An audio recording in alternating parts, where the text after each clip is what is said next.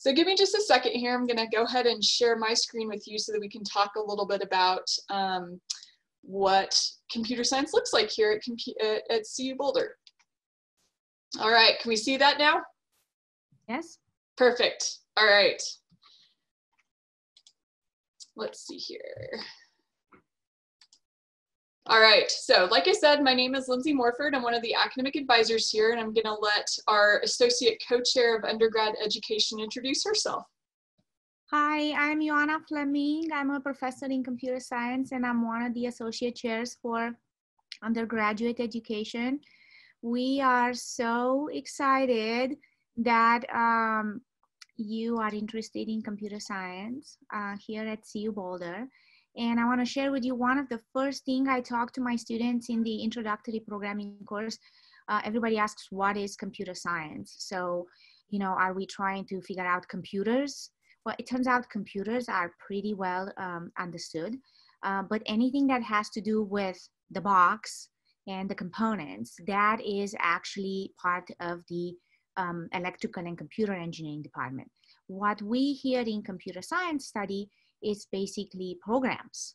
So what drives our computers? So here at CU, you will learn to write your first programs, and then you will go on to program robots, design algorithms, maybe tackle a big amount of data and figure out something for, you know, the benefit of your small town or the whole world. You will be very aware of security issues.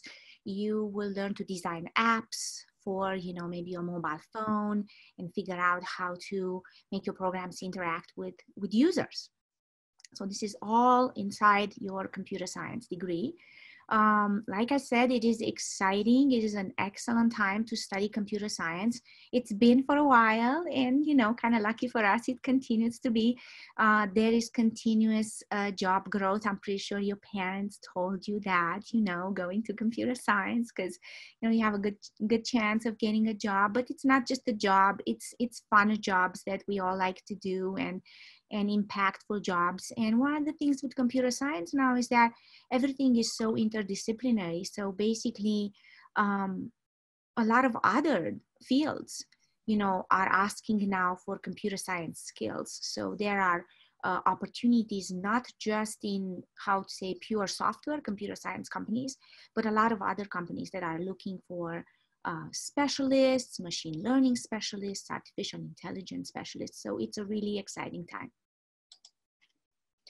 And here at CU Boulder, we are really proud of the community we bring together.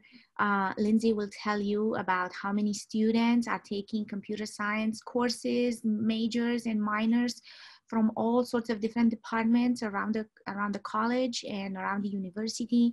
We have a strong alumni network. We have 2 different bachelor degree options, and some focus more on technology and engineering. Some are more applied, like I said, more on the idea of the interdisciplinary and other fields. We pride ourselves in offering really quality education, because this is a very competitive field, and we want you to start right and learn the right skills from the very beginning, strong technical skills. And we really, really love our practical senior design capstone project, which you'll hear about more in a second. But I think that's what makes our computer science at CU really special.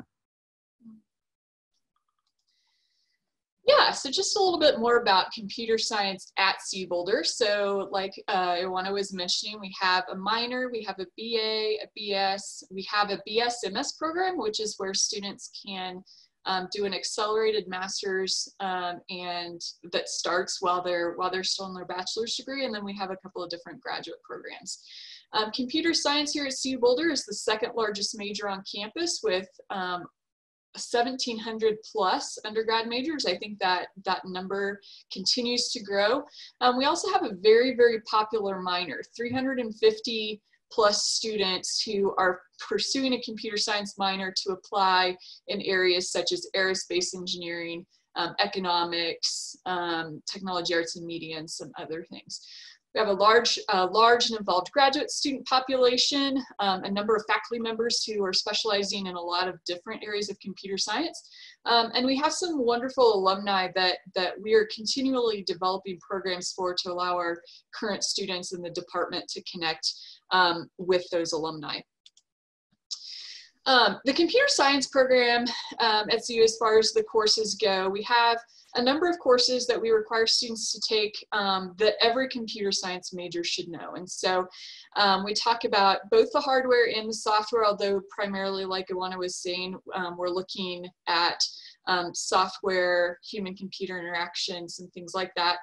And then we actually have a departmental action team who's currently working on brainstorming new ways to communicate information to students in a way that allows you to really enjoy learning. And so we're working constantly to make our program even better. We're constantly evaluating it based on what skills our employers say that students need to have. That's something that's really important to us. We want to make sure that you are prepared to go out in industry and make a significant contribution, or into higher ed. We do have students also that will go into research and some things like that. The Bachelor of Science is ABET accredited. Typically the difference between the Bachelor of Science and the Bachelor of Arts is that the Bachelor of Science students take more computer science coursework. And so for a Bachelor of Science, you're focusing more on math, on the math and science pieces. Bachelor of Science students are required to take 58 credit hours of computer science. Like Ioana was mentioning, however, there are a lot of industries outside of tech that are looking for ways to incorporate computer science in their fields. And so I'm going to let Eva Lacey talk for a minute about the Bachelor of Arts, which is our other degree option that's extremely popular. Hi everyone, my name is Eva Lacey. I'm one of the advisors for the BA in computer science. And as Lindsey mentioned, the BA was created to be an opportunity for students to get a really solid computer science education, but also combine that with another field of study, whether it's something that you see as combining with computer science to create a novel degree path, or a novel career path, or it's something that you can combine computer science with and have enough time outside of that major to explore your passions. So part of the requirements of the BA that is housed in the College of Engineering, it does require an additional area of study that students declare. It can be a minor, it can be a certificate, it can be what we call a dual degree, which in engineering means 2 majors. There is, Lindsey mentioned there are 58 hours of computer science computing coursework. The 2 curricula are almost identical, except for the fact that the BA computer science goes through up to 45 hours. And then you also explore that breadth and depth of, in some ways, liberal arts education by doing what we call a general education curriculum to get a little bit more breadth and depth in arts and humanities, social sciences, and again, to help you explore potentially a novel combination with computer science. One great thing about, the things that aren't different between the BS and the BA is there's one computer science department. So we are talking about students all are in the same classes, taught by the same faculty, everyone has the same access to departmental resources and opportunities and college-wide resources and opportunities.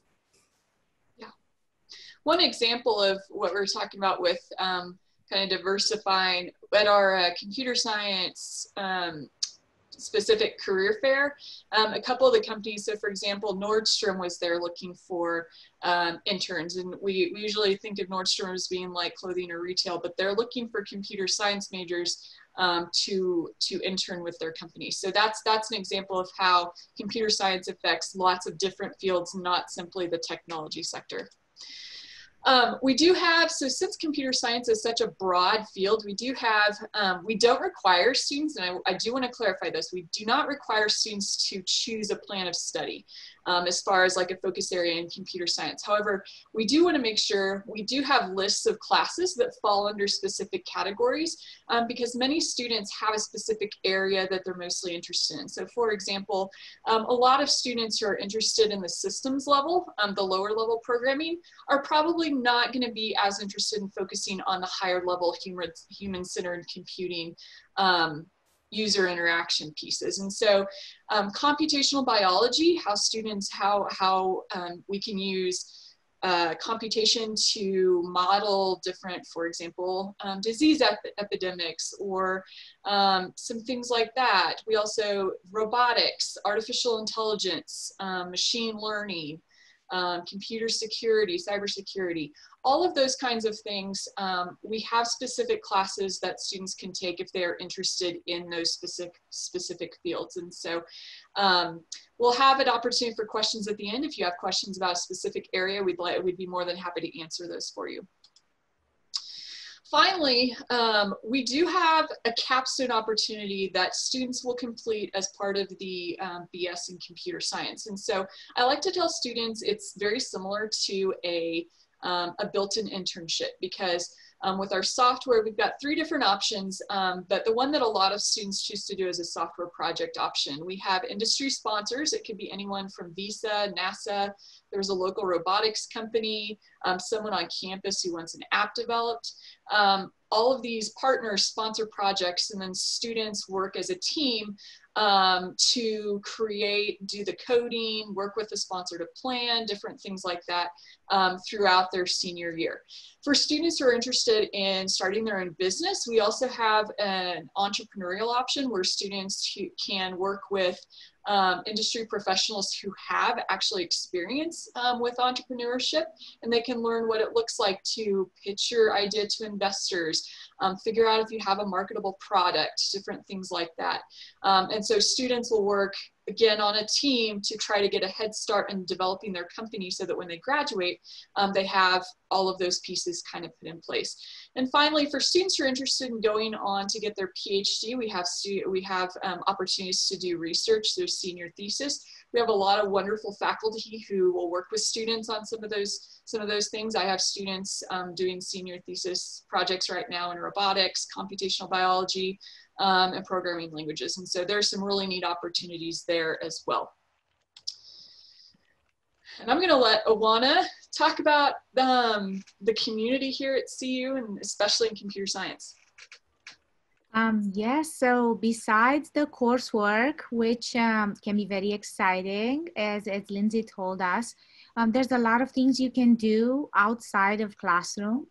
You know, students get together either from the same major or from different majors, and they kind of follow their passions. You know, there's robotics clubs, there's Women in Computing, Society for Women Engineers. All of these clubs meet, you know, once a week, once a month. They put on events. They try to get you to basically have, well, I guess a social life, but that it's still connected with your passions for computing. There are hackathons. I know there's a women hackathon once a semester, but there are other hackathons too. If you don't know what hackathons are, it's not like a secret, but I'd like you to come and experience one. Sometimes companies come and have a problem that they need solved, but they're basically these like big events where everybody comes and tries to kind of solve a problem or multiple problems, but you can come with your buddies and your friends, and it can last all weekend, and there'll be pizza and your best friends there to solve problems with, and companies there that are looking to hire people. And a lot of my students get their first internship at hackathons. Lindsey mentioned cybersecurity. There's a cybersecurity club. There's a data science team. Again, people trying to, you know, get together outside of classrooms and do some things following the little specific things they are interested in. Besides computer science, if you have a passion for computing, but maybe you don't know exactly for sure what will excite you once you get here, there are other paths. So for example, we talked about if you're interested more in the hardware and how can you make our computers better, then maybe your place is in the electrical and computer engineering for those tinkerers who take your phones apart and your old grandpa's radios. That's the electrical and computer engineering major, right? We have a lot of students who sometimes start in computer science, but they end up migrating to TAM, technology, arts and media major, or information science or data science. So think about technology, arts and media as people who are more interested in visualizing data, in how do we create better apps that offer like better user experience or better websites or anything that has to do with merging art concepts and engineering concepts and focus more on like the user experience. We have information science that is in a way still using data, but is focused on more solving societal problems. Data science is for those people interested in numbers and math, and they still solve word problems, but they're more focused on statistics. And you know, you hear the big buzzwords, big data, that's where they go for data science and statistics. Like all of this, you don't have to necessarily transition for computer science. You can add them as a minor too. So you can have a computer science major and a minor in TAM, but just please know that because, as Lindsey was saying, the field is so broad and we are all different individuals, that you can find something that fits your interests and your passions at CU within the computer science department and within other departments where you kind of would be able to create, as Eva was saying, your novel, personalized career path. If you are interested in working for the computer science department, one of the opportunities I'm most fond about is being a course assistant. So I teach, among other things, the intro computer science classes, and I love having students who took my class come back the following semester and become the ones that help other students. So, you know, if you find yourself being the student awake at midnight, loving to answer your friends' questions, right? Then this is the opportunity for you. It's a really, really good opportunity because it keeps you prepared to answer those questions for job interviews later as you graduate, as you move on in your career. You can do research, as Lindsey was saying, there is the thesis at the end, but you can start doing research with one of our amazing faculty even after your first year at CU.